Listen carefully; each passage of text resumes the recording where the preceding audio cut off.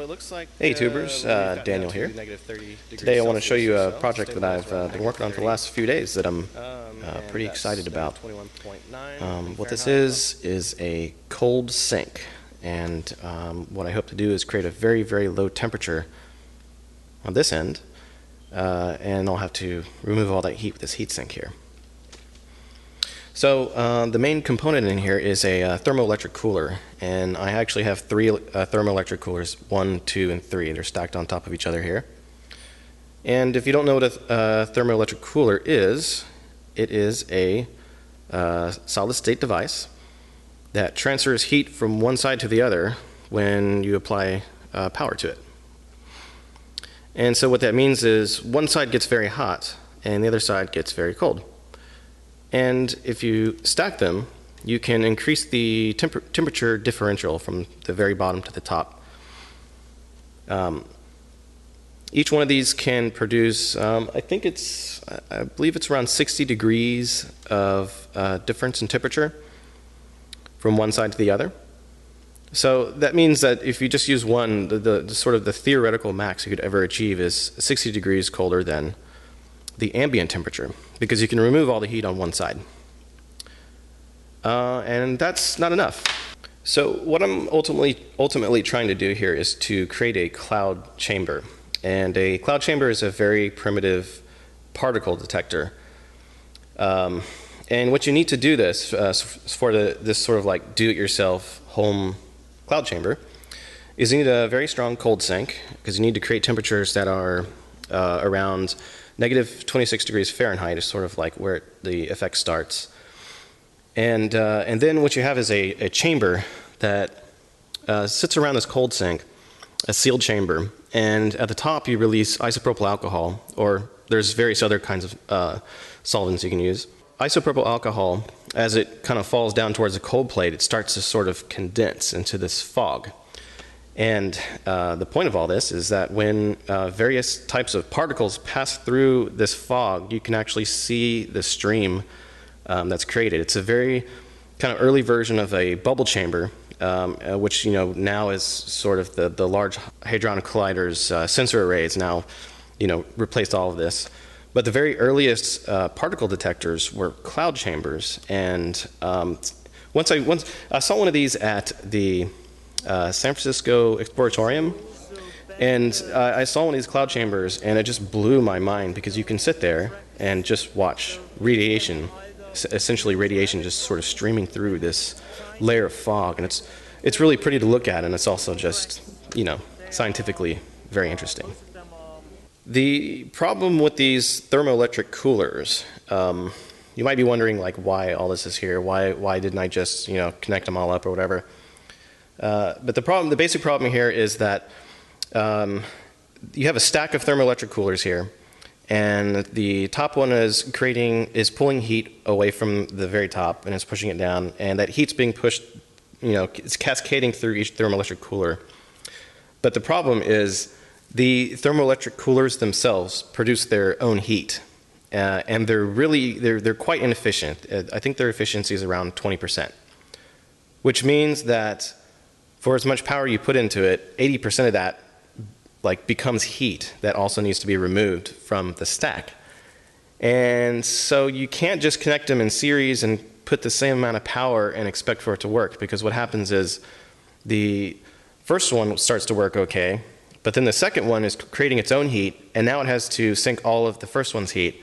And that problem just gets exponentially worse as it goes down the stack, and then at some point you have what's called a thermal runaway. And that means that it can no longer pull the amount of heat out of it that it's producing on its own, and so the temperature just climbs and climbs and climbs. So the solution to this problem is not too complicated. It just means that you can't run the same amount of power at the top as you do at the bottom. The one at the very top is a fairly low amount of power, and the one at the bottom is a huge amount of power. And the idea is each step is able to sink all of the heat from itself and all of the steps above it. So I have kind of here a sort of like two-stage solution to this problem. The first is that the bottom thermoelectric cooler here, the one on the very bottom, obviously it's much larger, but it also is much more powerful. Like it has a higher amperage rating, and in theory it can extract more heat. It can move more heat. So I have two different types of thermoelectric coolers. And the second part of the solution is that I am controlling in a very fine-tuned way the amount of power that's going to the second and third stages. So if you call the hot stage on the bottom number 1, number 2 is the middle, number 3 is the coldest side. And the way I'm controlling the amount of power going to each thermoelectric cooler is through pulse width modulation over these MOSFETs here, these in-channel MOSFETs. So I have an Arduino controller, and the Arduino controller is really just taking commands from my keyboard on my computer and assigning a pulse width modulation value to 2 different pins here. And those 2 different pins go to these 2 different MOSFETs, and I got these huge capacitors that I figured out that I needed to make it run efficiently, otherwise it just got really hot, sort of interesting. And then those go to the second and third thermoelectric coolers. So sort of ultimately, because I couldn't model this thing very well, I just don't have the discipline to be able to do that, I figured the next best thing was to be able to control the amount of power going to each Peltier cooler, and then just run a series of experiments where I tried to dial in the best temperature. And so ultimately the coldest value that I've been able to achieve is through trial and error. At the top of this stack here, there's this styrofoam, and it's held in, the whole thing is sort of like held down in pressure with this zip tie here. And my thinking here is just by putting this layer of styrofoam on the very top, that would sort of just encapsulate the cold plate as well as I could. And then what I have here is just a voltmeter here, a Fluke 179 that has a temperature probe. And that temperature probe is squished up against the cold plate, the coldest part of the Peltier cooler on the inside here, and the styrofoam, so it's held into place. And the sensor is only specified to go down to negative 40 degrees. So, when we get towards the end of the experiment, you'll see that the measurements are pretty close to the limits of what this sensor can provide. So it's a little bit dubious as to whether or not the values are really that accurate. Right now we're at 22 degrees Celsius, and I'll kind of switch back and forth because I know not everyone likes the different types of temperature. But it's essentially room temperature in here, it's 72.8. And what we're going to try to do here is to get this down to around negative 30 Celsius, which, surprisingly, if you don't know, is very close to negative 40 Fahrenheit, because Fahrenheit and Celsius are the exact same value at negative 40.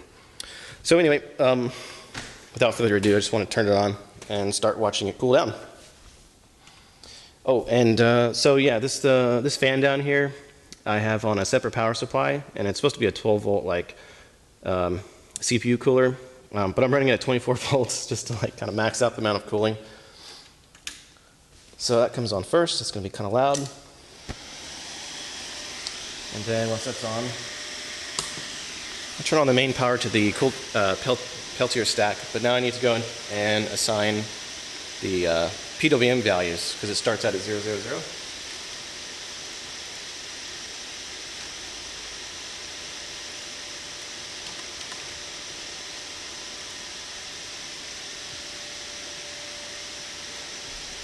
Okay, and so it begins. So the bottom thermoelectric cooler is just connected directly to 12 volts. I didn't say that before, but this one is not controlled by my apparatus here. So the one on the bottom here is just sort of maxed out. And then the second and third, they're smaller Peltier coolers, so they automatically move less heat for the same amount of power, or same amount of voltage. And so the values that I have, the pulse width modulation values that I have for the second and third stage are 100 out of 256, so that's like between a quarter and a third.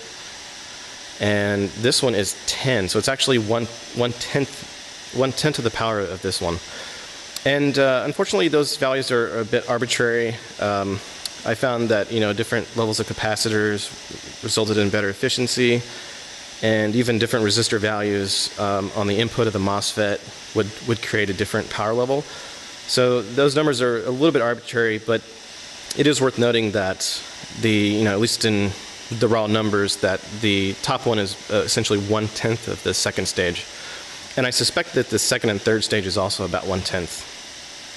So that means that you have a factor of 10 in reduction in efficiency for every stage, and that's why you have why that's the limit of this sort of technology. If you want to create really cold temperatures, if I wanted to create another stage, I'm talking about having a much bigger Peltier cooler, and then another and another. Like, you can see how it could get, it's just physically very large. But it's cool, and I'm glad I got to work this well so far. And it looks like right now we're coming up on negative 26 Celsius, negative 15 Fahrenheit.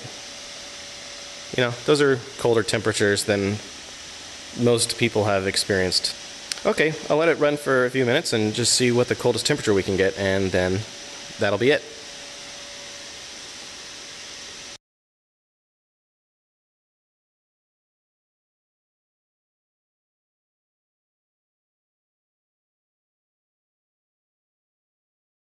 It looks like we've gotten down to negative 30 degrees Celsius or so, stabilized around negative 30. And that's negative 21.9 in Fahrenheit. Obviously those values are very close because it's near negative 40. And I think my record temperature is, I think the record I got down to is negative 33 Celsius. And unfortunately I lost part of my data file. I was collecting data, trying different values and stuff, and I lost the end of that file. So, but this is already sort of in the right ballpark for the cloud chamber. I'll go ahead and shut all this stuff off. You can watch the temperature come up. Oh, and by the way, that heatsink is only about 90 to 100 degrees, I've noticed, which is pretty good.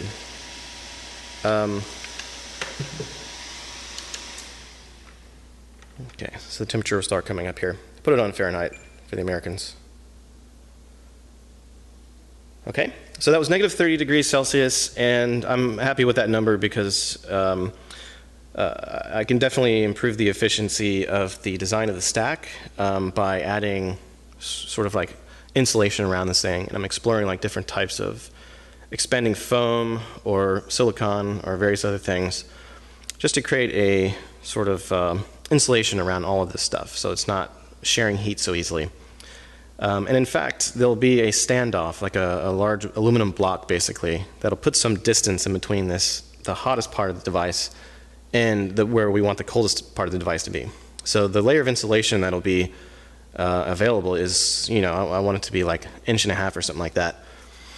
And other than that, I plan to experiment with different values on this number 1 thermoelectric cooler, and I want to try larger capacitors to see if that's a little bit better. Unfortunately, I don't have the sort of discipline to model all this stuff and do it so, studiously, but I've gotten pretty good results, and yeah.